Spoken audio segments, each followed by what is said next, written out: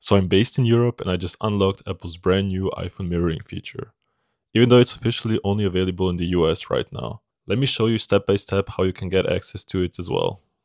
First, on your iPhone, open the App Store, tap on your profile picture and go into your Apple ID settings. From here, change your country and region to the United States. Now also go to your iPhone settings, General, Language and Region, and set your region to United States as well.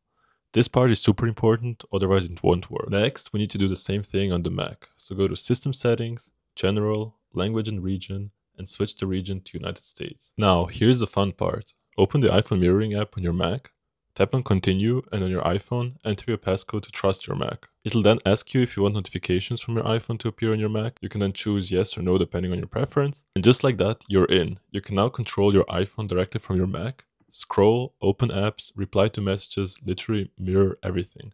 It's super smooth as well. So yeah, that's how I got access to iPhone mirroring here in Europe. Try it yourself and let me know if it works for you too. And like and follow for more iPhone videos.